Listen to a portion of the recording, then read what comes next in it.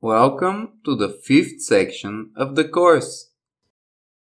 In this section, we are going to learn the concepts and applications of recurrent neural networks, along short-term memory networks, and gated recurrent units. We are going to build a simple recurrent neural network model and improve it. Then, finally, we are going to train and test the network.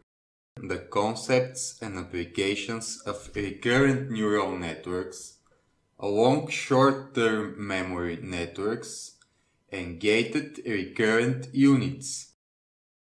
In this video, we are going to learn the concepts of recurrent neural networks, along short-term memory networks, and gated recurrent units. We are also going to look at some of the common applications of RNNs.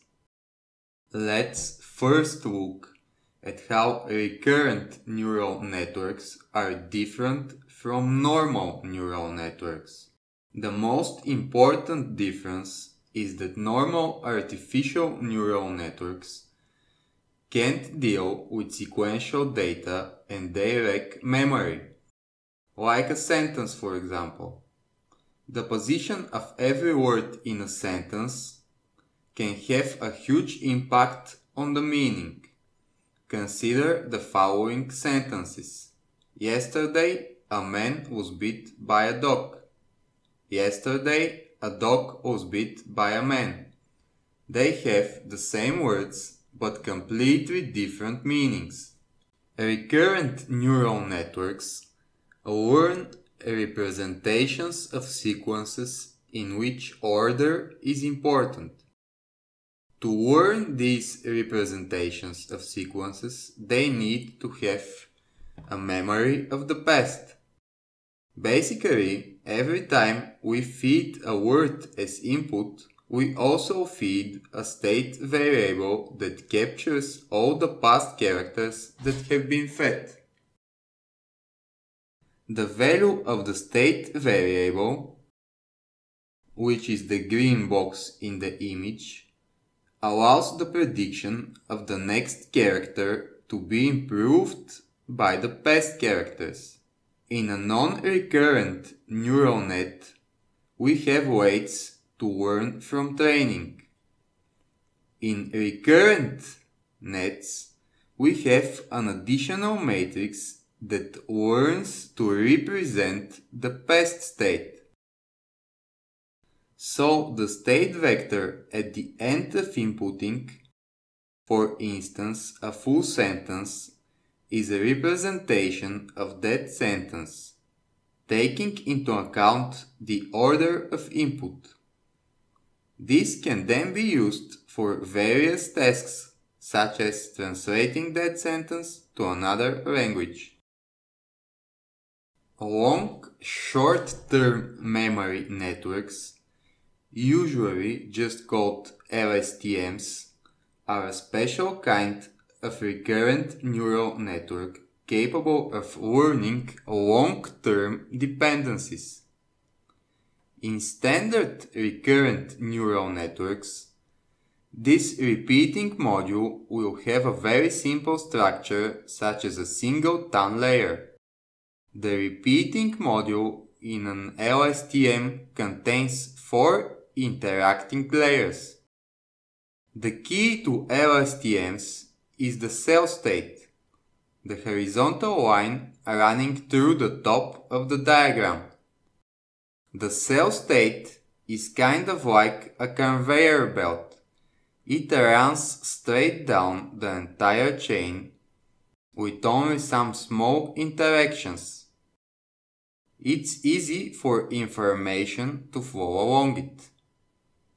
LSTMs have the ability to remove or add information to the cell state, carefully regulated by structures called gates.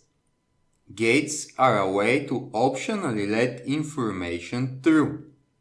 They are composed out of a sigmoid neural net layer and a pointwise multiplication operation. The sigmoid layer outputs numbers between 0 and 1, describing exactly how much of each component should be read through. The first step in our LSTM is to decide what information we are going to throw away from the cell state. This decision is made by a sigmoid layer called the forget gate. The next step is to decide what new information we are going to store in the cell state. This has two parts. First, a sigmoid layer called input gate decides which values need to be updated. Next, a TAN layer creates a vector of new candidate values that could be added to the state. Finally, we need to decide what we are going to output. This output will be based on our cell state, but will be a modified version. First, we run a sigmoid layer which decides what parts of the cell state we are going to output. Then we put the cell state through a TAN function and multiply it by the output of the sigmoid gate, so that the network only outputs the parts it has decided to. Another type of cell that is used in recurrent neural networks is a gated recurrent unit. The difference with LSTM cells is that a gated recurrent unit merges the forget and input gates into a single update gate. It also merges the cell state and hidden states. The resulting model is simpler than standard LSTM models. It trains much faster and thus doesn't require as powerful hardware. The difference in the result is small. Usually, gated recurrent units perform a bit worse than LSTM cells, but they take much less time to train. Still, if you want to get the best performance, an LSTM cell is your best bet, though you can still try with a gated recurrent unit, because in some cases it can perform just as good as a LSTM, just much less computationally expensive. Let's take a look at some of the more common applications of recurrent neural networks. Natural language processing, machine translation, image captioning, speech recognition, and sentiment analysis.